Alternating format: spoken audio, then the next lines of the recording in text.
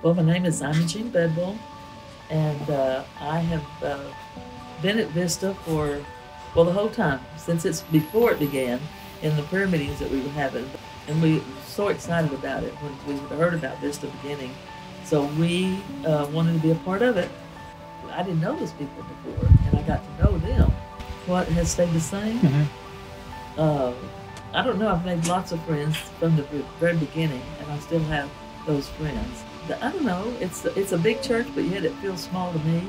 I've always been in the con group, but after Bob passed away, I didn't go to a con group for a while.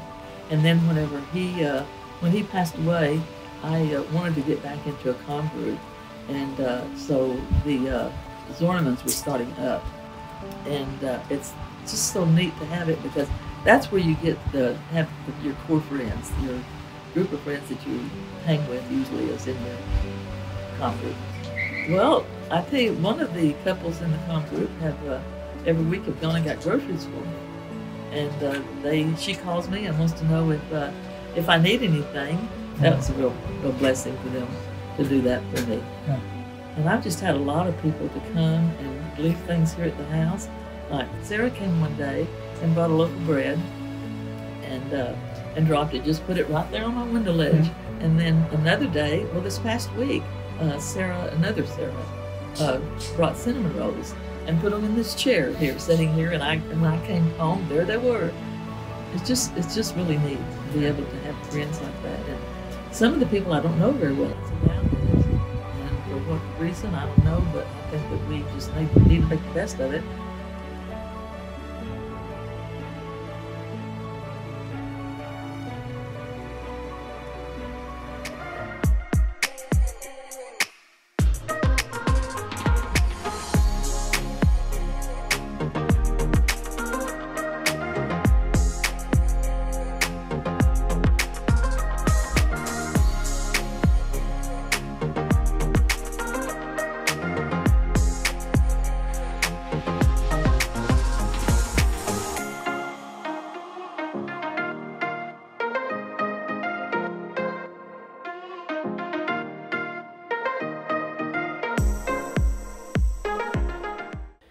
Good morning, Vista family. Once again, we are really grateful that you've chosen to tune in and to worship with us today.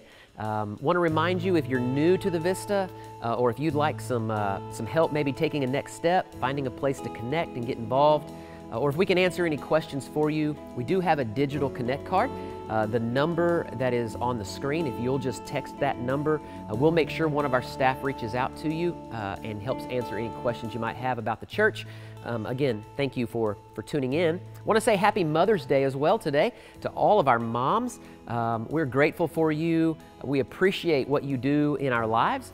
I know we have moms in our church, many that have been working overtime at their jobs during all of this, having to put in extra hours.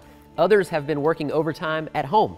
And for all that you do, just know that you are loved, and we are grateful for all that you do. Hope you have a wonderful Mother's Day.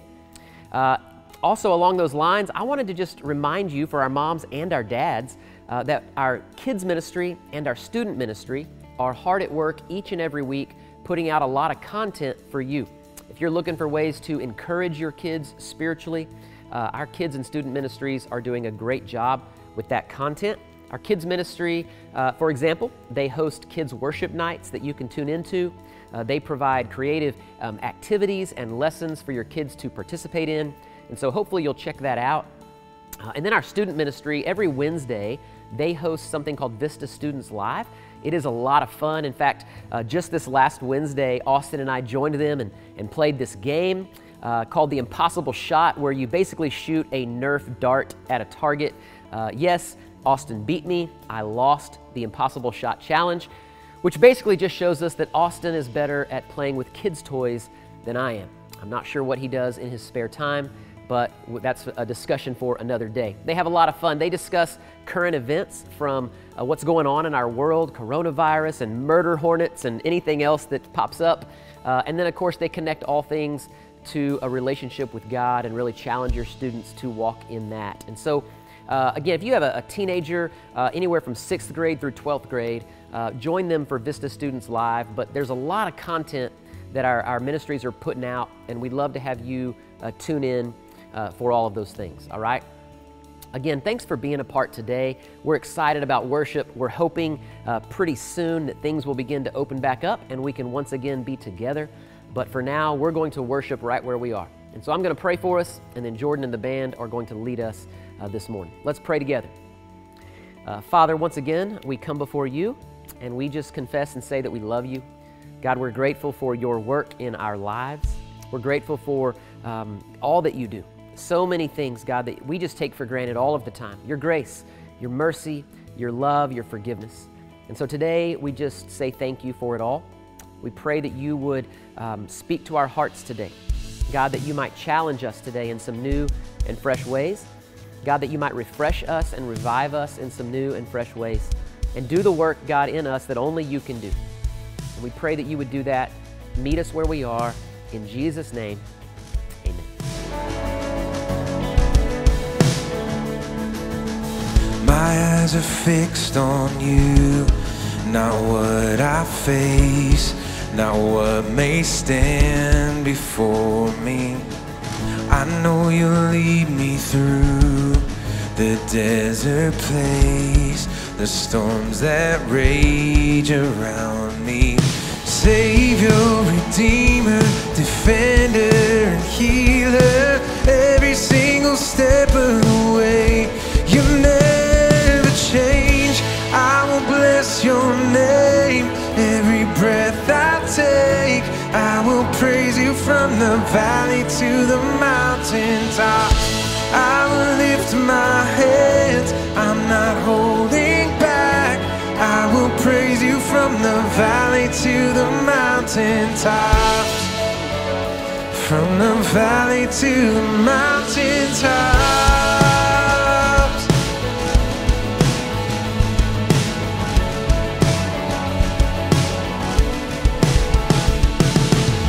Your promise never fails, though silence falls, though darkness tries to hide it.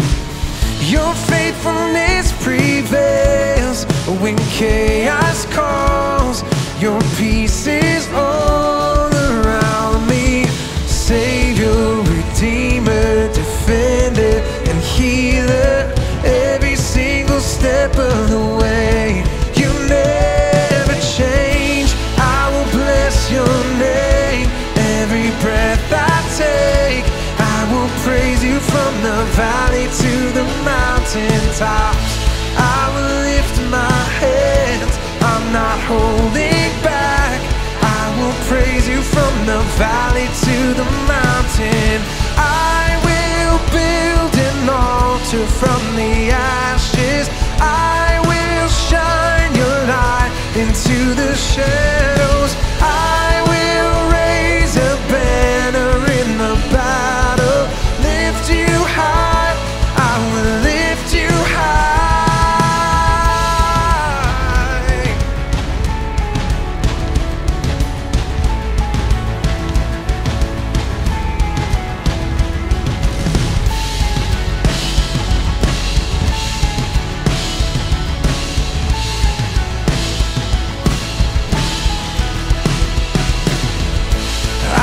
Bless your name, every breath I take.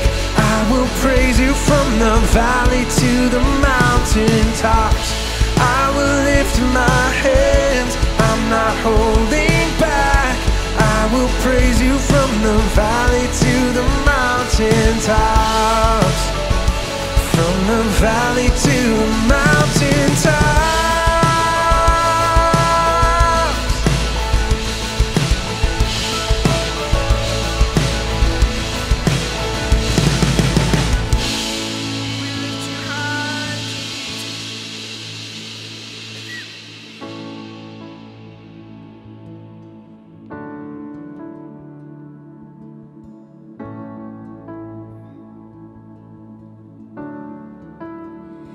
How great the chasm that lay between us, how high the mountains I could not climb.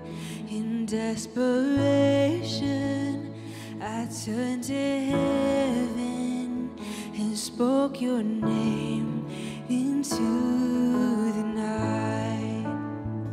And through the darkness, your loving kindness tore through the shadows of my soul.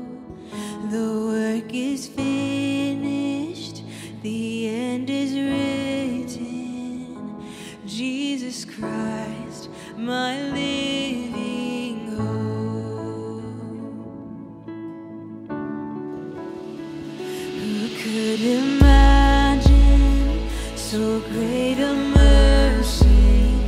What heart could fathom such boundless grace? The God of ages stepped down from glory to wear my sin and bear my shame. The cross has spoken, I am forgiven. The King of Kings calls me his own. Beautiful Savior, I'm yours forever. Jesus Christ, my living hope. Hallelujah, praise the one who set me free. Hallelujah, death has lost its grip on me. You have broken every chain. There's salvation in your name, Jesus Christ, my living hope. Hallelujah, praise the one who set me free. Hallelujah, death has lost its grip on me. You have broken every chain. There's salvation in your name, Jesus Christ, my living hope. And came the morning that sealed the promise. Your very body began to breathe. Out of the silence, the roaring lion declared the grave has no claim on me. Then came the morning that sealed the promise. Your very body began to breathe. Out of the silence, the roaring lion declared the grave has no claim on me. Oh, Jesus, yours is the victory. Oh,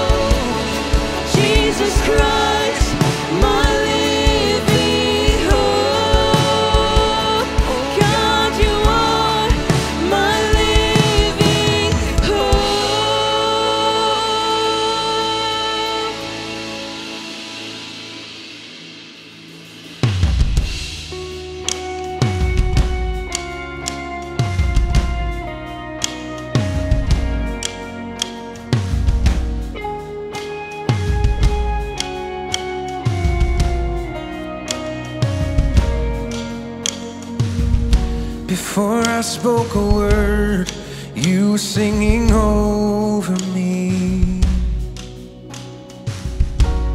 You've been so, so good to me.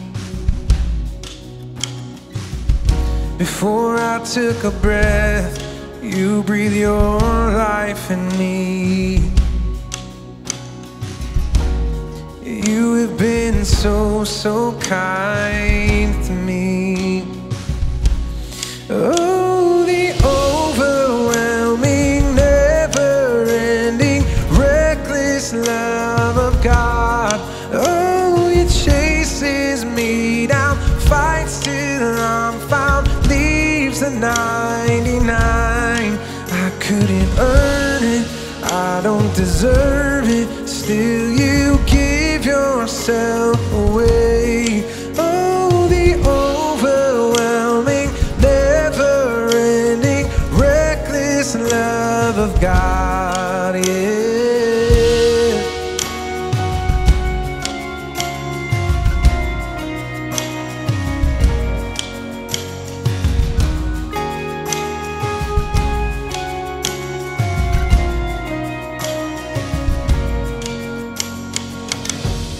When I was your foe, still your love fought for me. You have been so, so good to me. When I felt no worth, you paid it all for me. Yes, you did.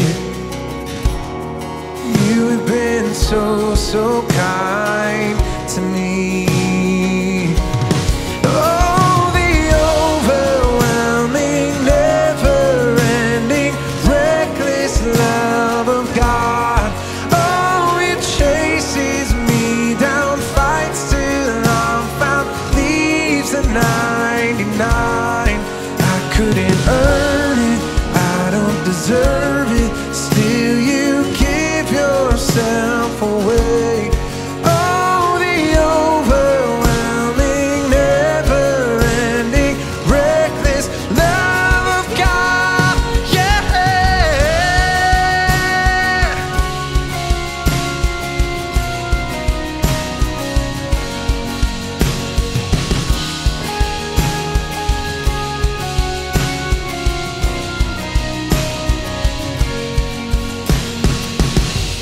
No shadow you won't light up, mountain you won't climb up, coming after me. There's no wall you won't kick down, lie you won't tear down, coming after me. There's no shadow you won't light up, mountain you won't climb up, coming after me. There's no wall you won't kick down, lie you won't tear down, coming after me. There's no shadow you won't light up, mountain you won't climb up, coming after me. There's no wall you won't kick down, lie you won't tear down, coming after me. There's no shadow you won't light up, mountain you won't climb up, coming after me.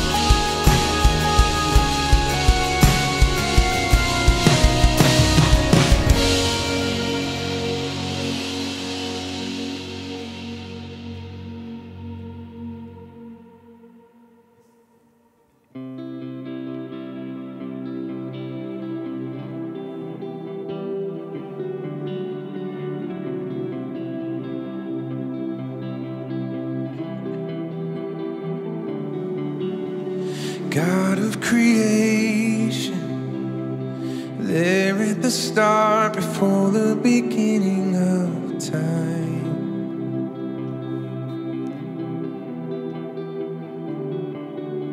With no point of reference, you spoke to the dark and fleshed out the wonder of light. And as you speak, 100 billion galaxies are born. In the vapor of your breath, the planets form. If the stars were made to worship, so will I. I can see your heart in everything you made. Every burning star, a signal fire of grace. If creation sings your praises, so will I.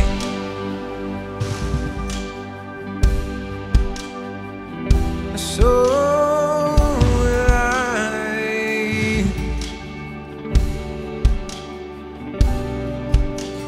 God of your promise, you don't speak in vain, no syllable empty or void.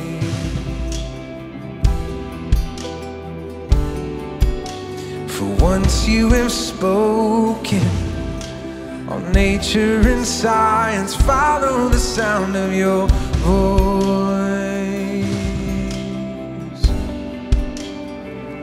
And as you speak, 100 billion creatures catch your breath, evolving in pursuit of what you said. If it all reveals your nature, so will I. I can see your heart in everything you say.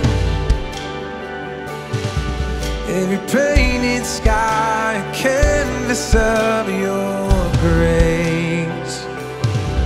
If creation still obeys you, so will I.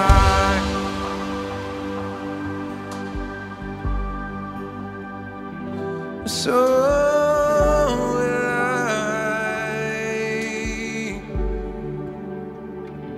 So will I. Yeah. So will I.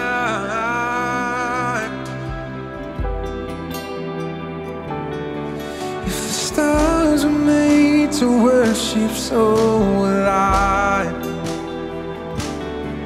If the mountains bow in reverence, so will I. If the oceans roar your greatness, so will I. For if everything exists to lift you high, so will I. If the wind goes where you send it, so will I. If the rocks cry out in silence, so will I.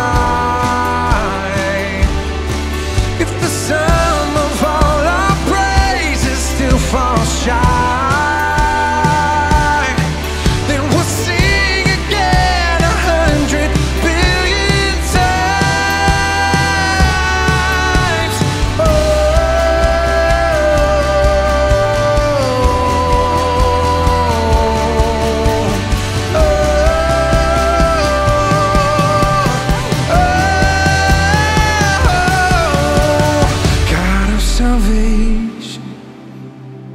chased down my heart through all of my failure and pride.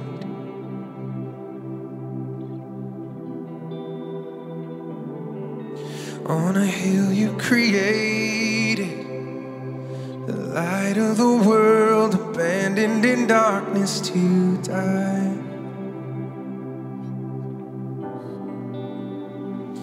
But as you speak,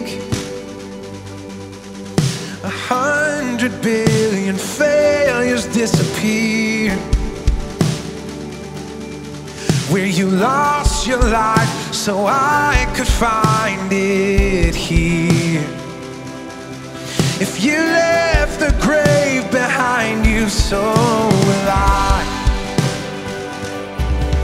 I can see your heart in everything you've done.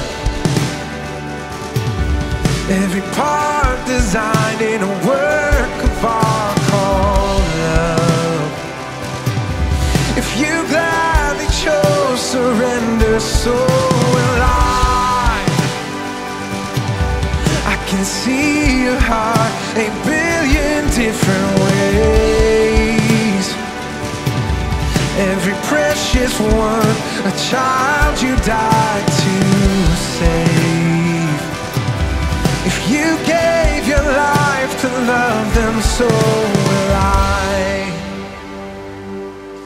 Like you would again 100 billion times. But what measure could amount to your desire? You're the one who never leaves one behind.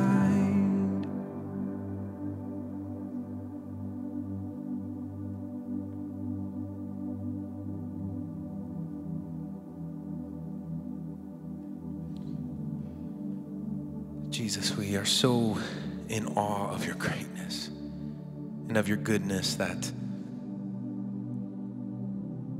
even in our sin and in our mess and in our brokenness, you chose to give your life up for us. And we are so, so grateful. And so we give you worship and honor and glory. And we thank you that during this time, throughout this pandemic and through everything that we're facing, maybe some people are facing some really severe anxiety in this time. Maybe people are facing fear or anger in this time. We know that you're close. You're right there. And we can lean on you and we can trust in you. We don't have to put our trust in what's happening around us. We can put our trust in you. You've always been good and you've always been faithful. And we thank you for that. We give you glory and honor and praise in the name of Jesus. Amen. Well, thank you so much for worshiping with us this morning. Go ahead and comment, give us a like, let us know you're here. Say hey to a couple people in the stream, and then Austin's got a great word for you.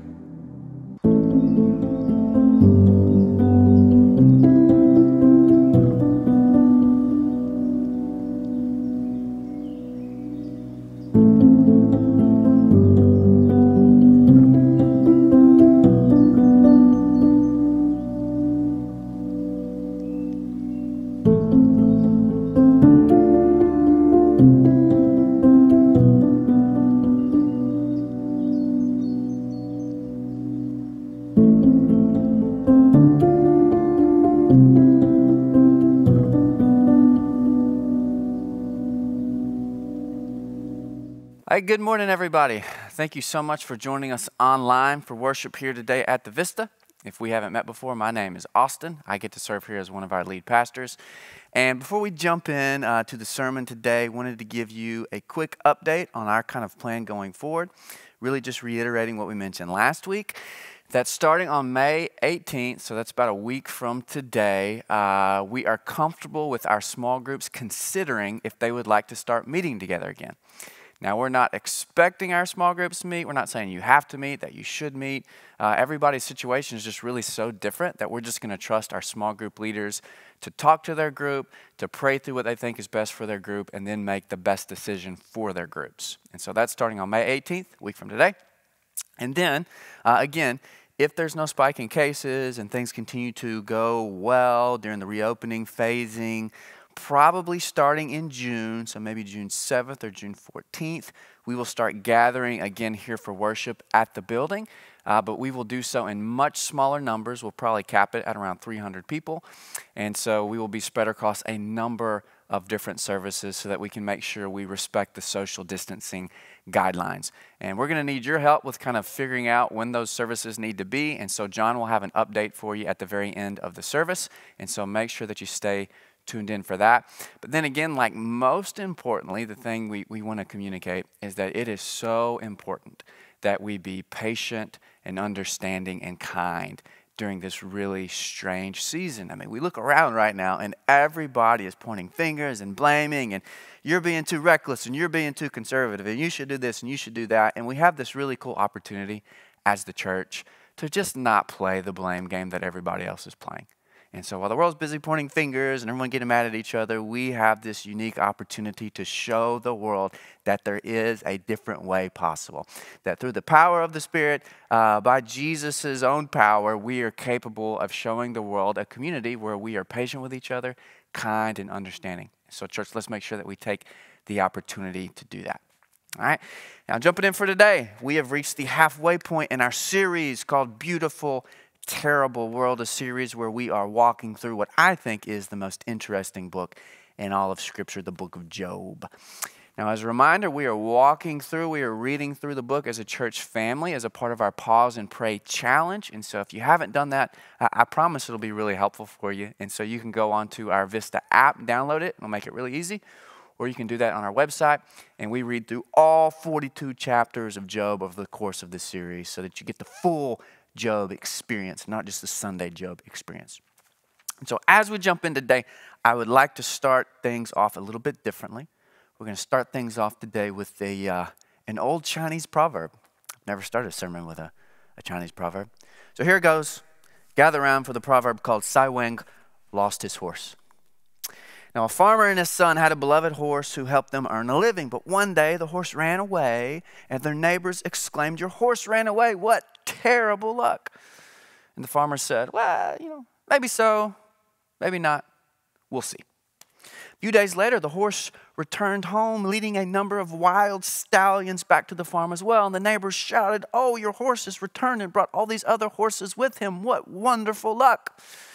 The farmer replied, "Well, maybe so. Maybe not. We'll see." Later that week, the farmer's son was trying to break one of the wild horses, and she threw him to the ground, breaking his leg. And the neighbors cried out, "Oh no, your son broke his leg. What terrible luck." The farmer responded, "Maybe so, maybe not. We'll see."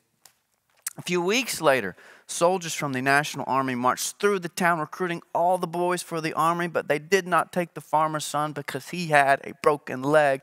And the neighbors shouted, "Your boy is spared. What tremendous luck." And the farmer responded, "Maybe so, maybe not. I guess we'll see." So let's keep this proverb in mind as we jump back into the story of Job. So by way of a very brief recap, Job was a blameless man living a blessed life when this bizarre bet in the heavens between God and Satan reduced his life to ashes. He lost everything. And Job's initial response to this is kind of this just apparently perfect piety. But eventually Job gets angry and he loses his religion. You remember that R.E.M. song? It's a great one. He loses his religion, and he starts demanding an explanation from God. And so his friends start trying to offer him all these different explanations for his suffering, and their explanations are all basically temporal retribution. And as we mentioned last week, temporal retribution is just a fancy way to say that in this life, right, temporal, God gives people what they deserve, retribution. So God gives good people good things, God gives bad people bad things. And last week we also learned that basically all of us believe this, even though it's clearly false. Right? We basically all believe God gives people what they deserve in this life, even though it's clearly not true. I mean, just look around you.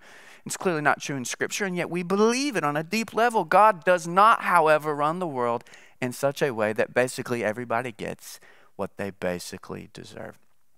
And even though this could not be any clearer, our desire for clean, clear, simple explanations pushes us to believe many things about God and God's ways in the world that simply are not true.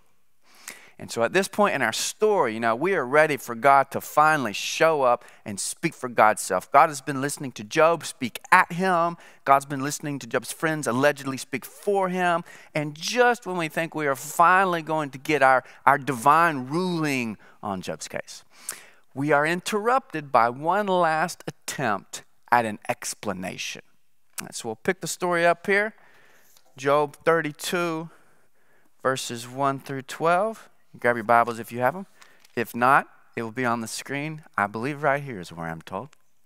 Job 32, 1 through 12. Then these three men, Bildad, Zophar, and Eliphaz, they ceased answering Job because he was righteous in his own eyes.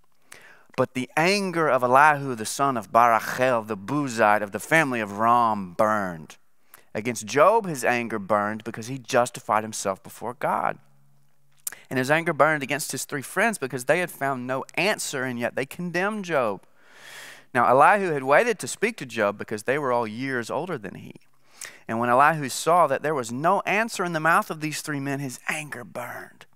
So Elihu, the son of Barachel the Buzite, spoke out and he said, "Now I am young in years, and you are old." It's always a great way to start. You're all much older than me.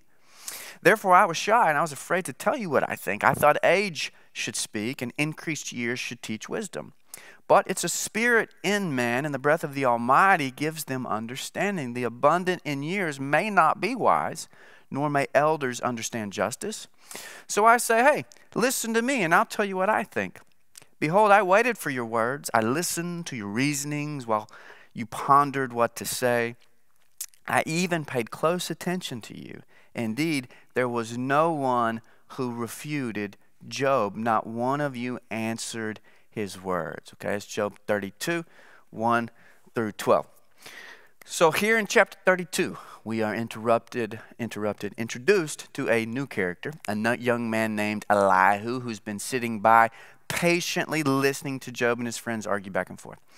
And Elihu is not very happy with what he has heard. And so he finally speaks up. And when he does, we very quickly learn a couple of things about him. Namely, he is arrogant and he's angry. Always a great combination. So let's start with arrogant. Elihu says that he has waited to speak out of deference to his elders. But now that he's listened to them, he's realized they really don't know what they're talking about. And so he needs to pipe up and set them straight, right? Which is spoken just like a young man. And notice that he even goes so far as to say that he is filled with divine understanding, and as such, he is completely objective. He even says, I don't know if you caught it, he says, look, I'm so objective that I don't even know how to flatter. I don't even have it in me to flatter. I'm not capable of flattering people. That's how objective I am. And, we've probably all been tempted to believe at some point that we're completely objective, that we have this God's eye view on reality. And so I put together this very helpful little decision tree that will help you discern whether or not you are in fact objective and thus have a God's eye view on reality. It's very simple. Here's how it works. So you've got this first question here, which is, are you God? The answer to that's probably going to be no. And then from there you just go down no, and no, you're not objective. Right? We're going to be selling these on the website, I think. They go great on an office, in a wallet when you get in an argument with your husband or your wife. Anyways, there's that. And so he's young, and his parents let him win too much growing up. You've been around that kid.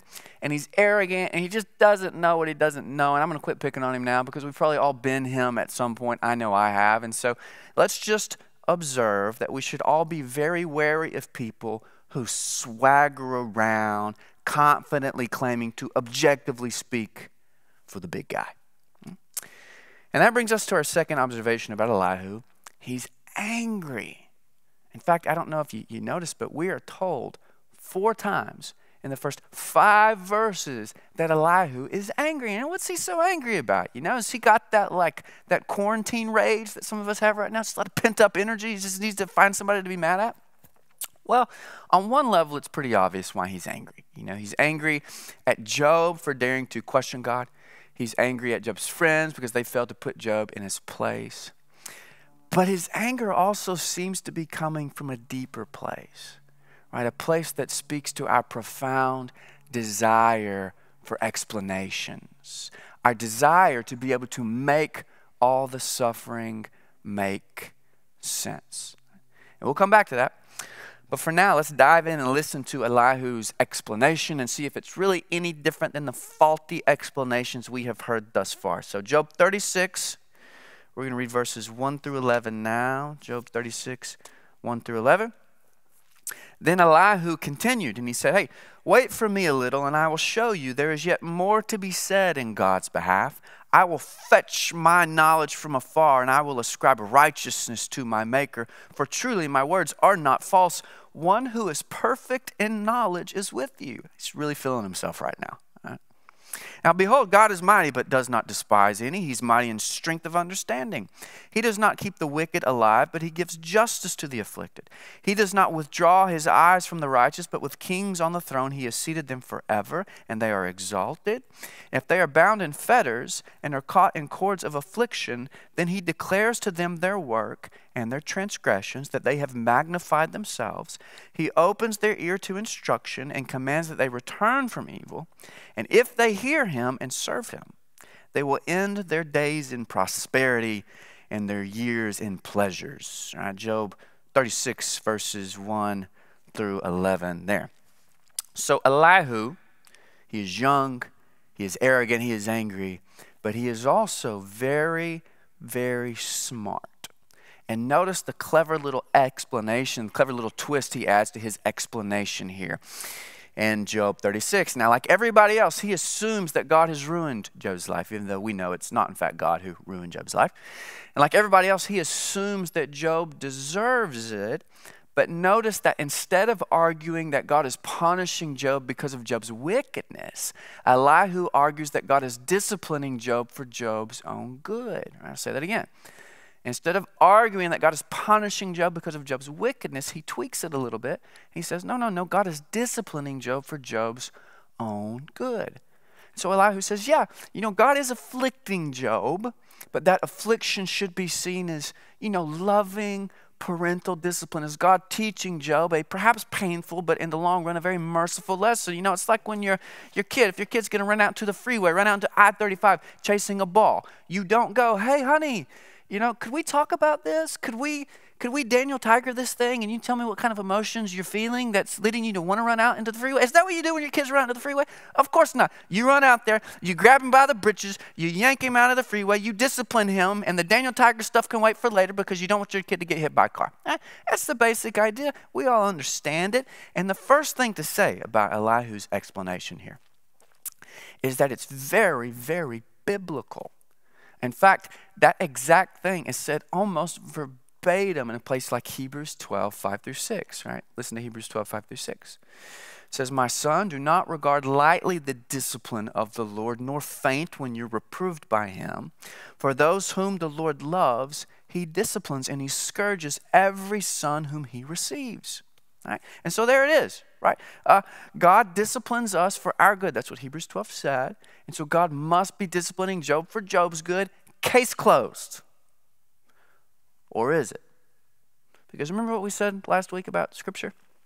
That the Bible is not a single book written by a single author that communicates a single divine message about every single topic. Now, rather, the Bible is a collection of books that are in a conversation with one another. And the truthfulness of Scripture comes out as we listen to that conversation. It's very important to remember when you read the Bible. Because is God disciplining Job? Well, no. We are literally told in the very first verse of the book that Job is blameless. Now, is God trying to teach Job a lesson? Well, no. We are explicitly told 2 different times by God himself that Job is blameless. Right? And so let's just say this as clearly and straightforwardly as possible so we can't miss it. God is not punishing Job. God is not disciplining Job. And God is not trying to teach Job a lesson because Job is, say it with me all across Bell County, blameless. And so the mistake that everybody in this story keeps making is they're looking for a single, simple explanation that can make all of Job's suffering make sense. And I think we can all understand that. You know, that deep desire to be able to make the suffering make sense, to understand why God did it or allowed it or whatever. But what we learn from the story of Job is that sometimes our suffering doesn't make sense. I'll say that one again. Sometimes our suffering just does not make sense. I mean, let's get down to brass tacks here, okay, in Job's story. Why has Job suffered? What does the text literally say? Well, what the text literally says, which is just really bizarre and difficult to understand, is that Job has suffered because he got caught up in the middle of an argument that broke out in a heavenly council meeting. Right? That Job has suffered because he was a casualty of a bet between God and Satan. That is what the text literally says. And so if we are to walk away from with any particular lesson, right, from this utterly bizarre set of events, surely that lesson has got to be that sometimes our suffering does not make sense. I love the way Anne Lamott puts this. Here's what she says. She says, "This is the message of the book of Job. Any snappy explanation of suffering you come up with will be horse, star, star, star, star. Horse poop, kids, horse poop." So why do we suffer? You know, why do you suffer? I know you do. I know you will. Well, gosh, there are a billion possible explanations for why we suffer.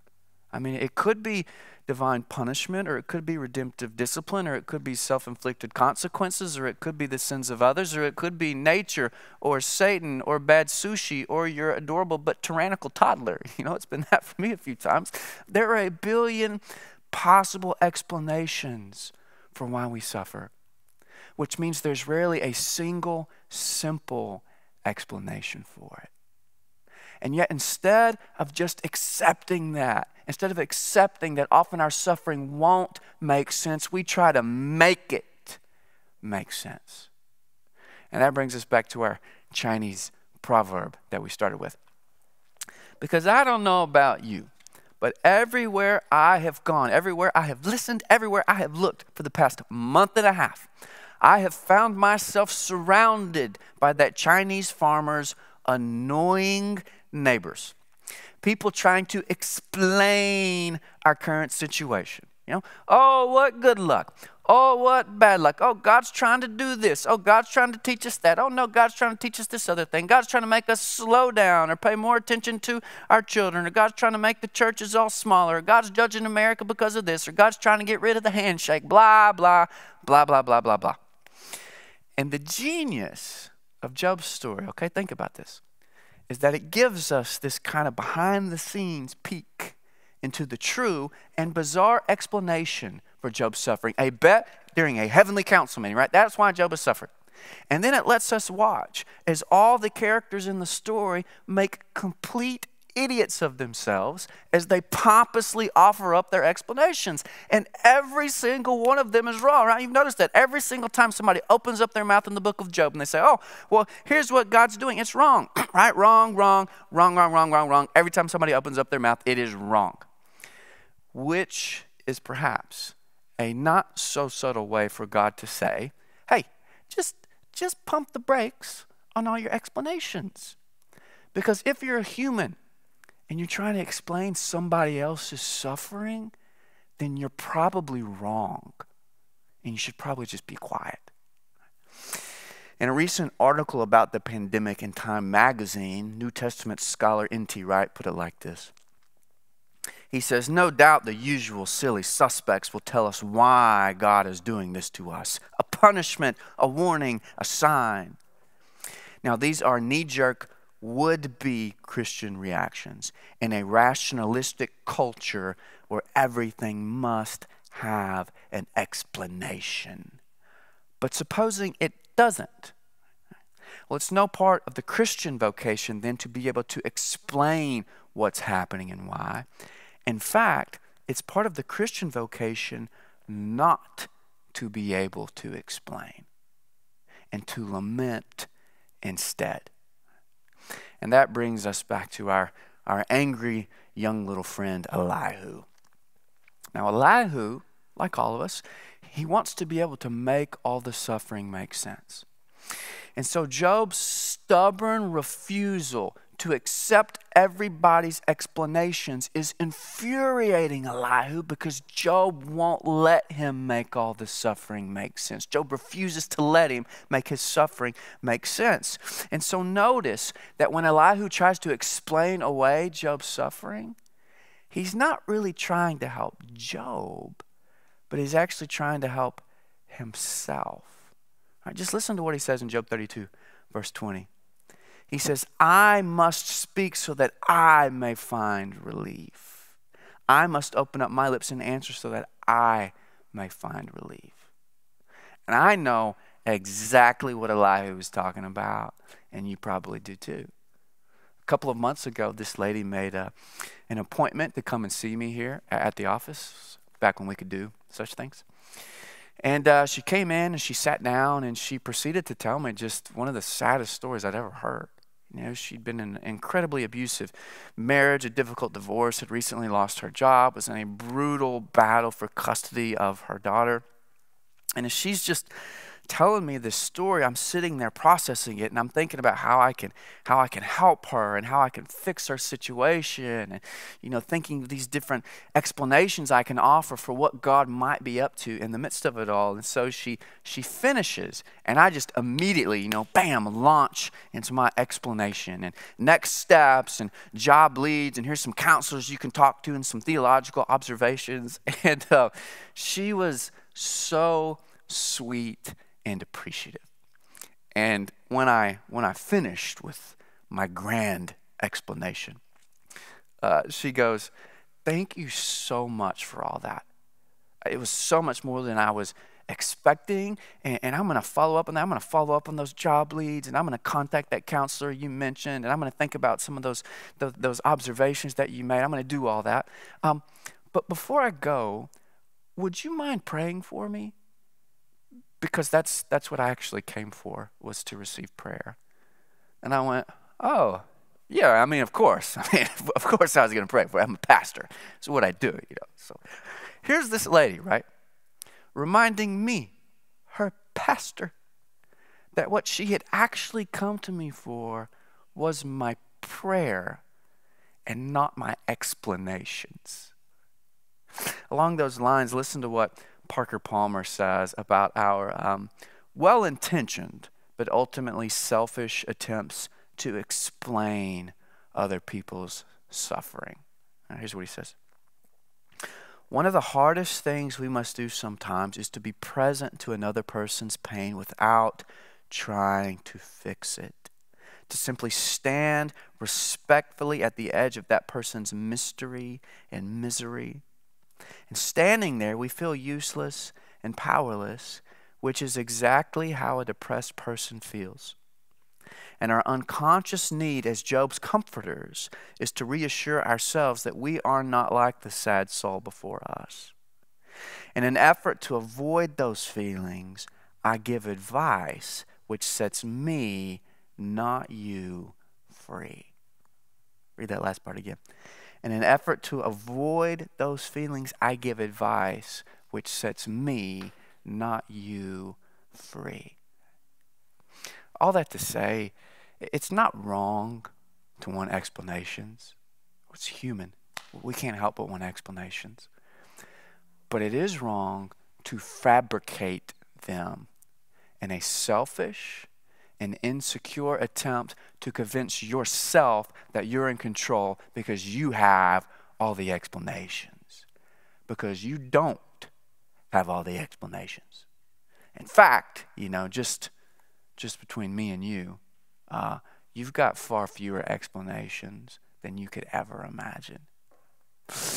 And so instead of trying to make all the suffering make sense, just accept that it doesn't.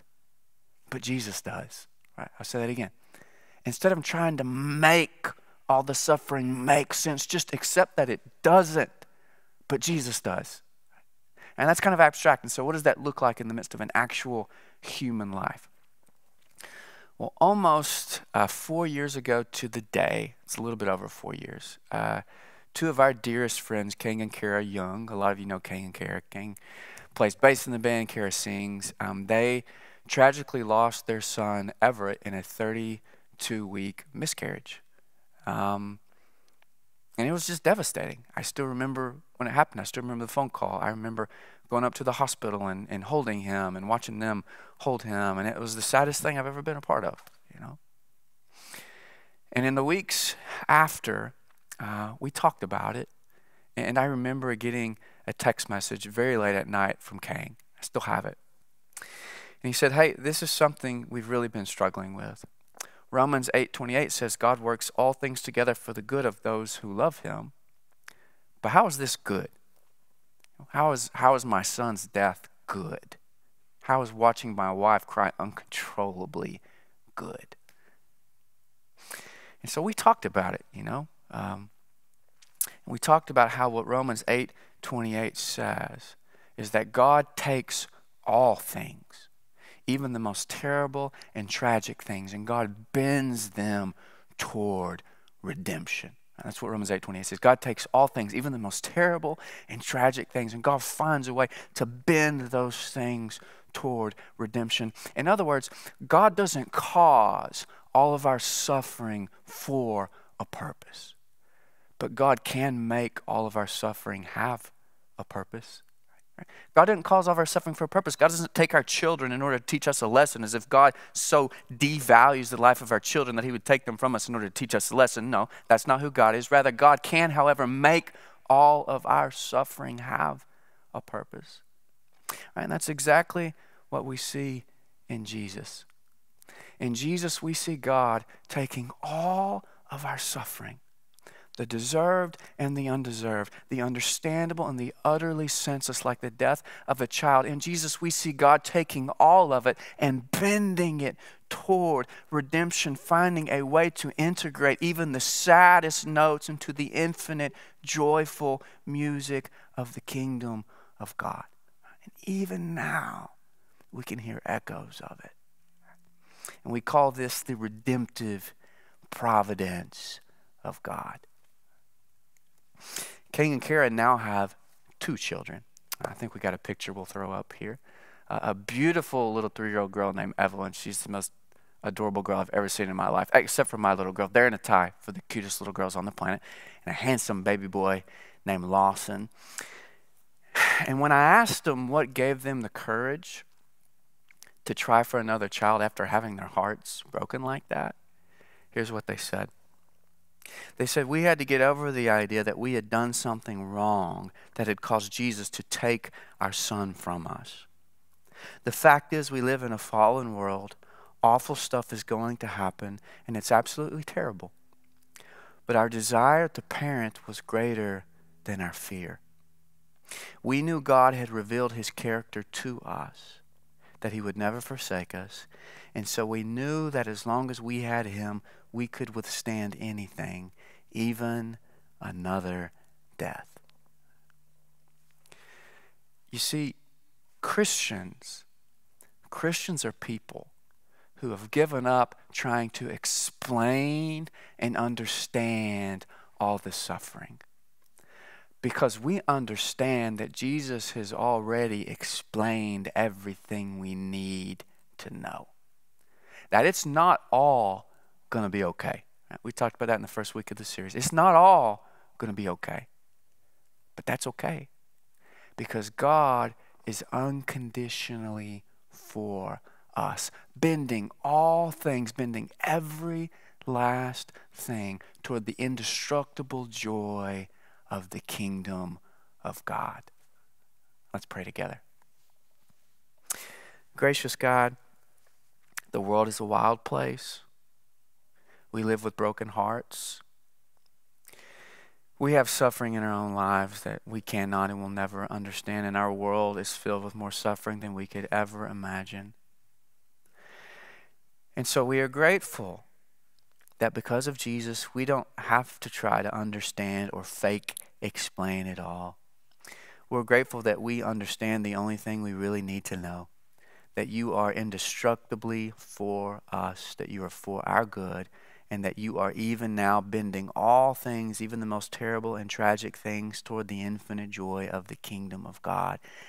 And that is enough for us to know. We pray these things in Jesus' name.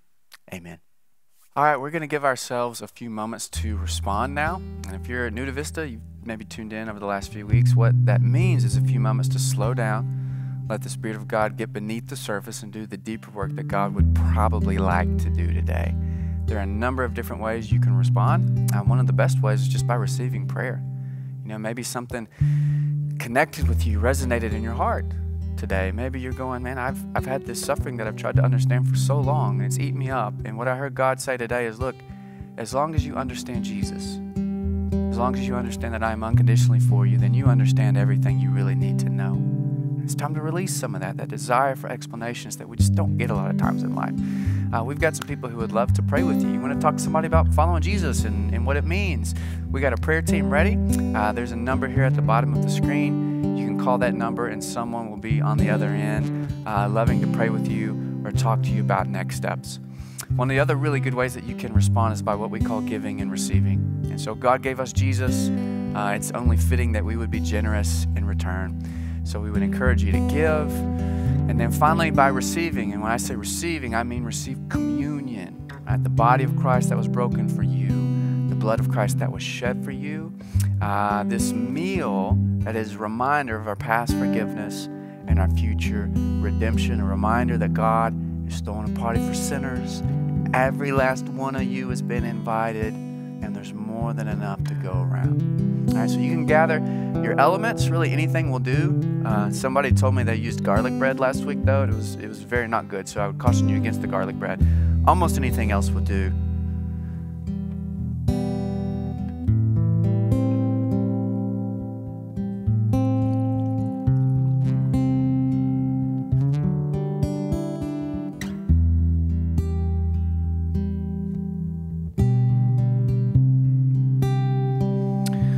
Vista family, if you are watching and you follow Jesus, then this meal is for you. This is the body of Christ that was broken for you.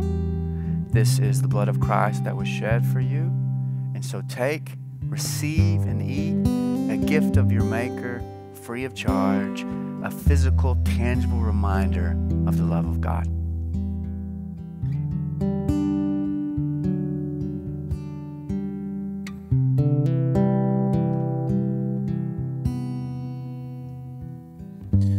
When I set my gaze on you, all I can feel is peace. When I turn my eyes from you, my feet begin to sink. I can hear you say, will you trust me? I'm in control.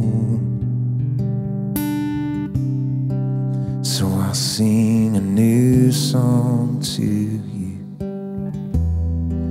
Oh, I'll sing a new song.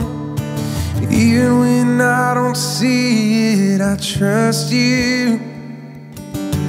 Even when I don't feel it, my hope is in you. My life and all my plans, my future in your hands, surrendered so that you can have your way, have your way, have your way.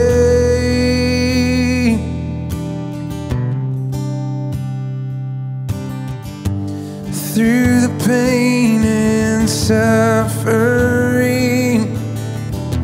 Jesus, you are all I need. When I turn to feeble things, keep my heart from wandering. I can hear you say, will you trust me? I'm in control. So I'll sing a new song to you. Oh, I'll sing a new song. Even when I don't see it, I trust you. Even when I don't feel it, my hope is in you. My life and all my plans, my future in your hands, surrendered so that you can have your way, have your way, have your way.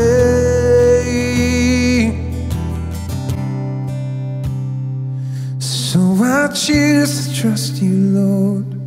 I choose to hear your voice above all the other noise.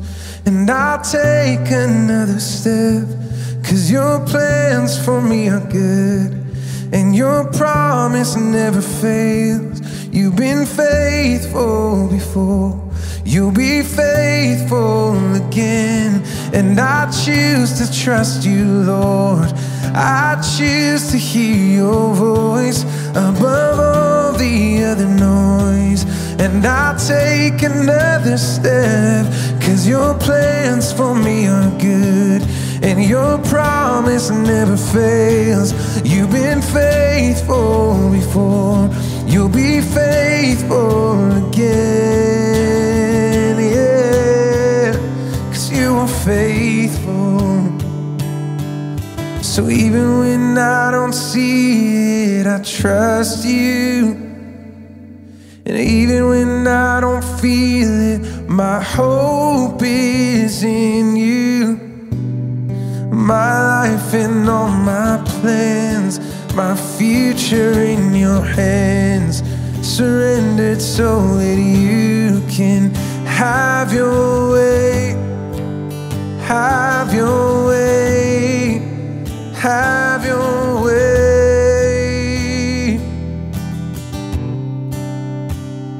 So I choose to trust you, Lord.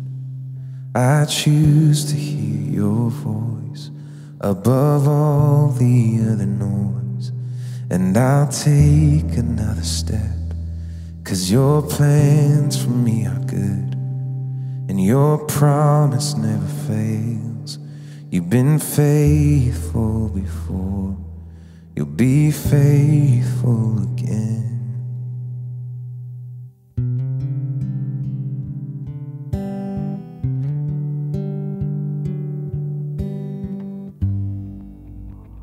Hey Vista, thanks for tuning in for worship with us today. Before you go, I could use your help.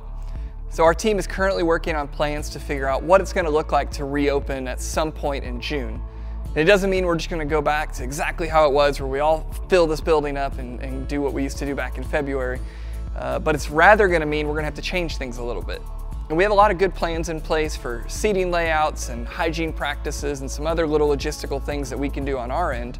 But one of the hardest things for us to work through is how are we going to reduce the number of people in worship from our normal numbers down to about 250 per service. So there's going to be some kind of registration or ticketing system or something to come. But what it really means is we're going to have to do more than 3 services. And so to figure out what times and days would be best for that, we could use your help trying to gauge your comfort level and starting to come back to church for corporate worship, and also figuring out what days and times could be best for your household. So we're asking each household to take just a minute to take a brief survey and let us know some of those things. You can take that survey online at thevista.tv/survey, or if you have the Vista app, we're about to send you a push notification with a link straight to it. So we really appreciate your help working through this stuff. We're excited to get back together, but we're also want to be really cautious in getting back together in the right way. So thank you for your help. Make sure you tune in with us next week for live stream, download the Vista app, and follow us on social. We'll see you next week.